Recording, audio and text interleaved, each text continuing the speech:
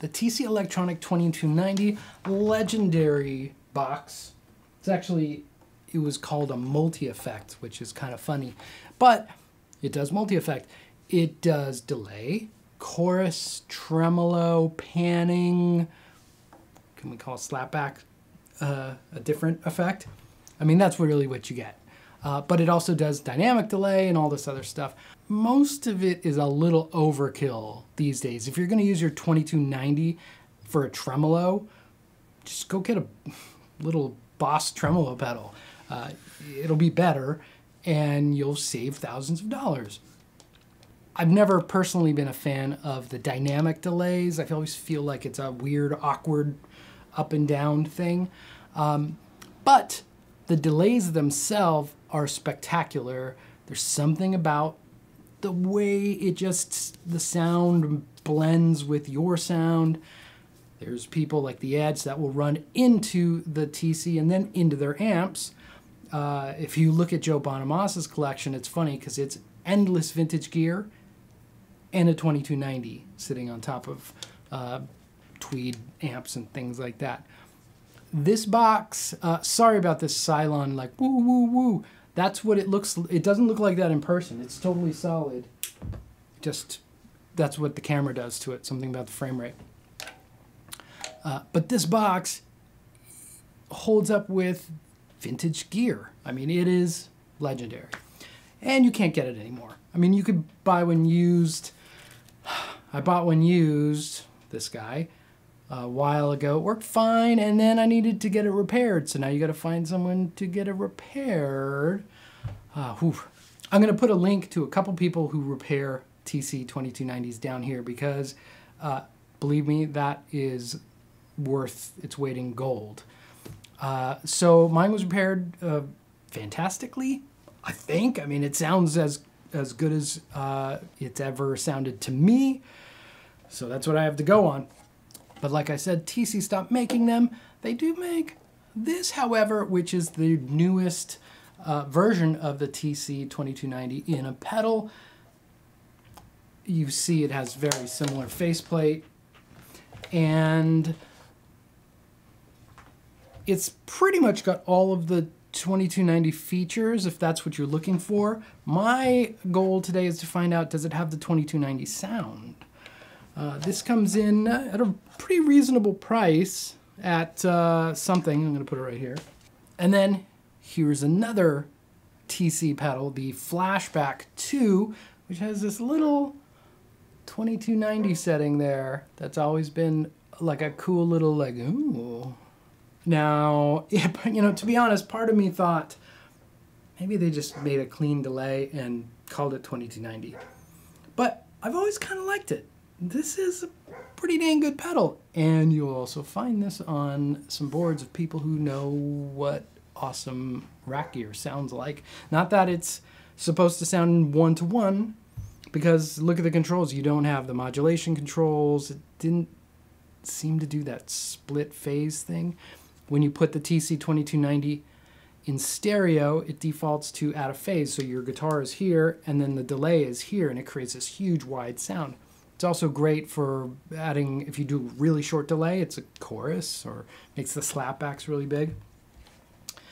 Anyway, I tried to run this a bunch of different ways. I'm running directly through the pedals and the 2290s into old Fender Bassman right in front, thinking maybe like that's the edge-ish kind of thing.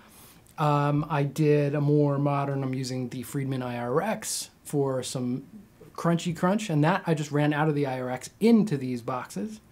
And then I'm running the my little baby Thunder here, the Soldano Astro, for sort of a Robin Ford-ish slapback tone.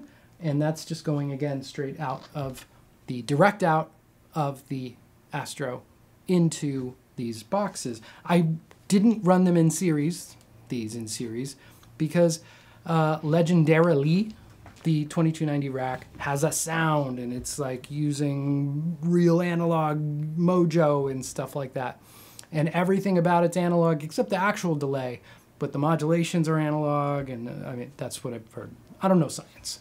I just know pentatonics, so there you go. So, you know, this is probably going to be the most digital, just clean of them. And this is theoretically going to sound exactly the same. Let's go and find out. Oh, by the way, no one's paying me for this. I mean, if you want to, you can. I don't know.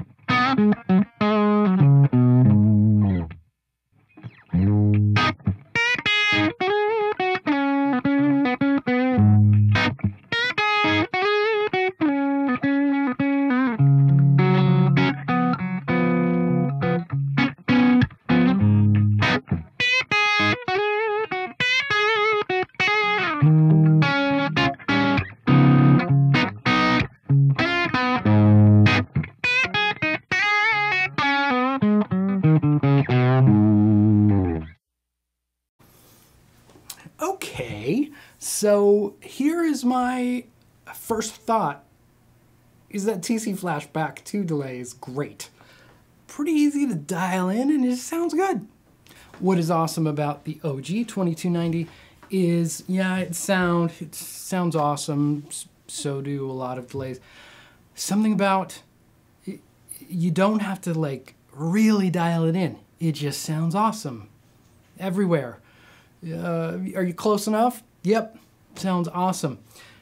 Now I must say that is a thing that I find with hardware, outboard hardware, whether it's outboard reverbs versus plugins and things like that. It's easier to work. Now the real question is, how does this sound? Now I have to go back and listen again. So let me know what you think in the comments. I thought it sounded, I'm thinking, keep in mind that I'm going to be totally biased. There's no way out of it because I know which one is which. So I'm coming at this with a bias. My bias totally is going to be to this old guy. Old guys for the win. I got to say, I don't love the interface. It works on the hardware. You could quickly dial stuff in, but having to go from like 500 milliseconds to 160 and be like, okay. It's not as easy to dial in as the hardware. I found it a little more finicky to hit the points. That said, it sounds like a 2290. So does it sound exactly like one? I don't know. That's one of the things, like, I couldn't set this and that to the same settings.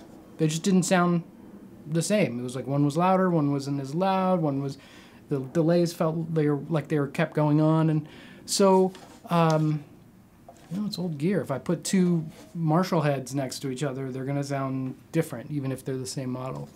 So I guess we're back to, I don't know. Please let me know what you think down below. Yeah. There you go. I'll put some links if you want to buy one and use an affiliate code. That's cool. So, but if not, that's also cool. All right, see you later.